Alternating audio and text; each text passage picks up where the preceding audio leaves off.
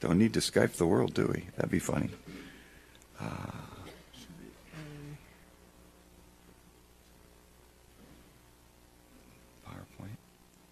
PowerPoint there. Okay. Very good. And then we do presenter view. Okay. This is going to be a tag team. Tom's going to go first? I'll just be talking. Okay, great. And he's going to explain two different technologies that talk about waste to energy and also more efficient use of combustion technology, and he'll split up the time any way he wants. Thanks. So I'm actually representing three local companies. And first I'm going to be talking about a new engine technology, which could be really important for critical infrastructure applications. This is an overview of the benefits. We can get 75% reduction in NOx, which is the main regulated pollutant from engines.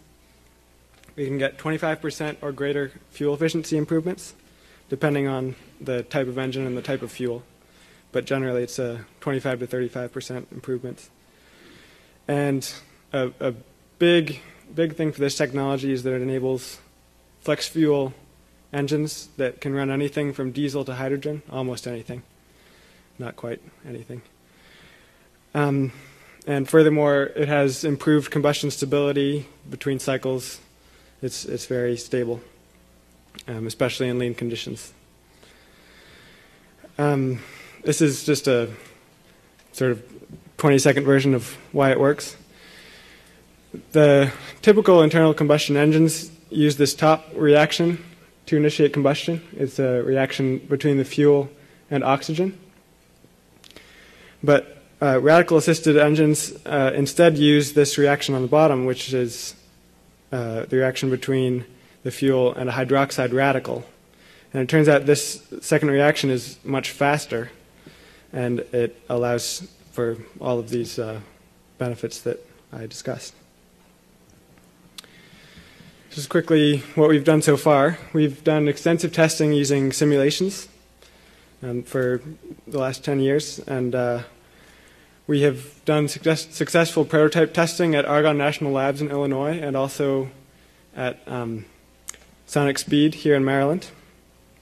And we are currently working on much more extensive testing on multiple engine configurations for many applications.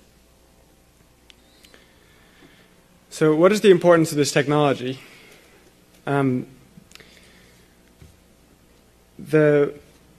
think the main importance for you guys here is going to be the multi-fuel operations. This means that we can make generators that can run on conventional fuels during most of the year, and then in an EMP event, when fuels are unavailable, they can use alternative fuels that can generate locally, which I'll be talking about next, actually.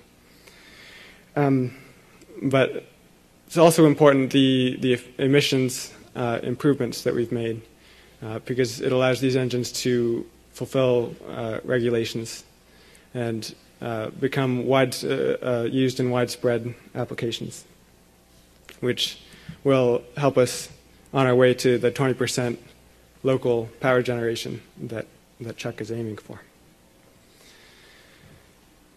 Okay, I'm also going to talk briefly about energy from wastewater and sewage. Basically, it's anaerobic digestion. It's a 120 roughly year-old process, but it hasn't become in widespread use in the United States, although in other countries it is in use. And it has an enormous energy potential. Studies have shown that 9.3% of the energy that is being used in wastewater treatment could be generated from those wastewater treatment facilities. And we could generate up to 12% of the total U.S. energy demand, electricity demand.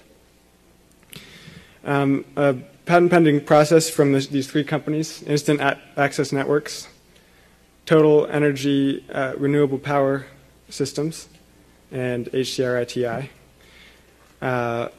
will produce 30% more biogas than current conventional biodigesters at low cost and in a way that will greatly offset the cost of the systems.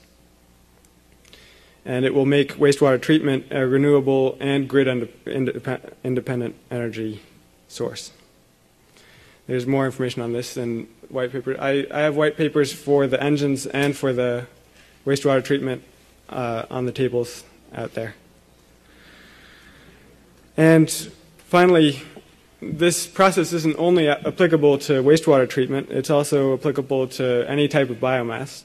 So for instance, this pig on the right here produces a lot of biomass every day that we could be turning into energy for local power generation.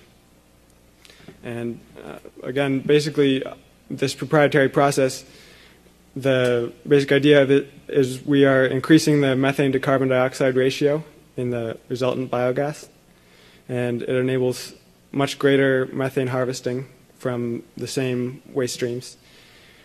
And the final result is we believe we can generate 50% more electricity from biomass than current conventional systems. Very good. Thank you very much, Tom. Thomas is a new engineering graduate, but working effectively with these other companies who have people who've been doing this for decades, and it's great to see him work.